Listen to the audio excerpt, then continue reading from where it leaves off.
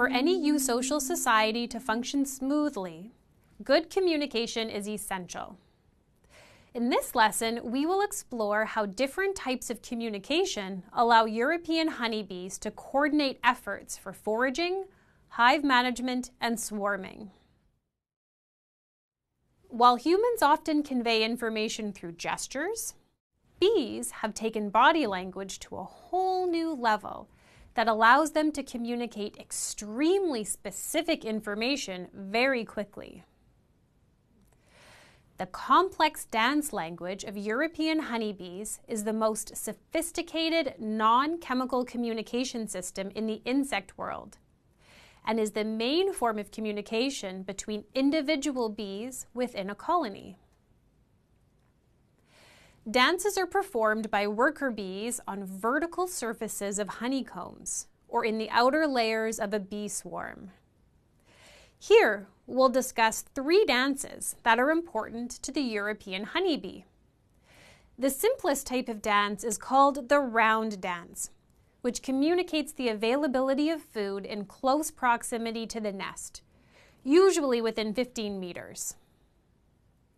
Foragers exchange bits of food during this dance, which tells other bees about the type and quality of the resource, and provides them with a scent to follow, enabling efficient resource location.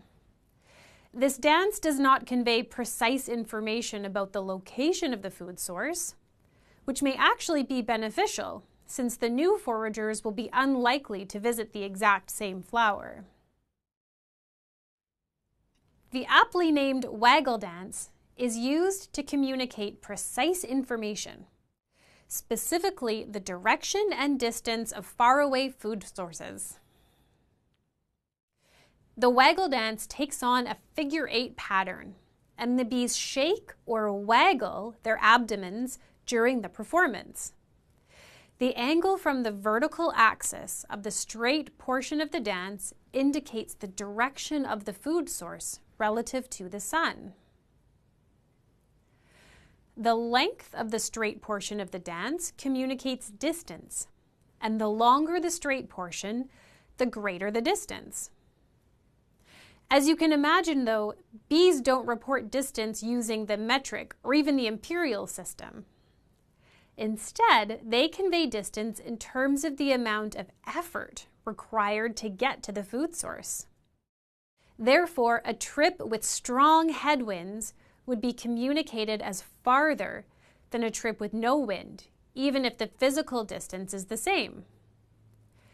If the resource is particularly rich in pollen and nectar, a bee will waggle more vigorously during the dance than they would while communicating a poor food source. As in the round dance, pollen and nectar may be exchanged during this dance to help other bees locate the right flowers. The Waggle Dance is used to describe locations over 100 meters away. For food located between 15 and 100 meters from the hive, intermediate forms of the round and waggle dances are performed. The final type of dance is a bit of a mouthful. It's called the Dorsoventral Abdominal Vibration Dance, or DVAV for short. DVAV involves the dorsoventral vibration of the communicating bee's abdomen, and like the round and waggle dance, is performed by worker bees. While the exact functions of this dance are unclear, it may be used to regulate both daily and seasonal foraging activities in response to food availability. This dance may also influence queen emergence and the initiation of swarming behavior, although the exact mechanisms are not well understood. While complex information is communicated through dance, bees, like most eusocial insects, also rely heavily on pheromones for communication. European honeybees have many glands, some of which produce wax or substances that modify nectar and pollen into digestible forms. Other glands produce a variety of pheromones that serve as signaling compounds for communication with other nest mates. One gland in the abdomen, called the Nasanov's gland, produces footprint pheromones. These are pheromones that act as beacons to orient bees to important places, such as the nest entrance, water, and nectar collection sites, or swarm clusters. Footprint pheromones can also be produced by glands located on the bee's tarsi. Beekeepers can use synthetic footprint pheromones to attract a hiveless swarm to a new hive. Worker bees can also produce alarm pheromones released from both mandibular and abdominal glands. Alarm pheromones signal danger and stimulate defensive behaviors in other members of the colony. The aggressive Africanized honeybees have a greater sensitivity to alarm pheromones than European honeybees, and so usually deploy more defenders when the hive is attacked. Pheromone communication also helps bees with general colony management and are important cues used to recognize fellow kin, the queen, and the hive itself. Many types of pheromones are produced by queen bees for hive management and maintaining hive equilibrium. Queen mandibular pheromone, for example, inhibits egg production by workers and is the signal to the colony that there is a healthy queen. The queen produces this in her mandibular glands and feeds it to her attendant worker bees. These attendants feed the pheromone to other workers, and in this way it is passed throughout the colony.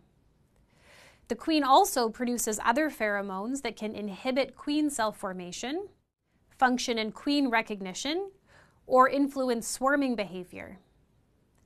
Finally, both queens and drones produce pheromones to attract each other during the mating season. When the hive has extra room for honey storage and there are many empty cells, these clusters of empty cells release chemical signals that induce nectar foraging in workers. Developing larvae in cells produce pheromones to indicate their presence, and also to stimulate pollen foraging activities. Cells are also chemically labeled to indicate the type of larvae for feeding purposes, especially queen cells. European honeybees are insects that live in complex eusocial societies and communicate through dance and pheromones. These communication methods enable colonies to organize large numbers of individuals in a coordinated manner for important activities such as foraging, brood care, and defense, among others. In the next lesson, we'll examine challenges associated with beekeeping and discuss a number of diseases that commonly impact European honeybee colonies.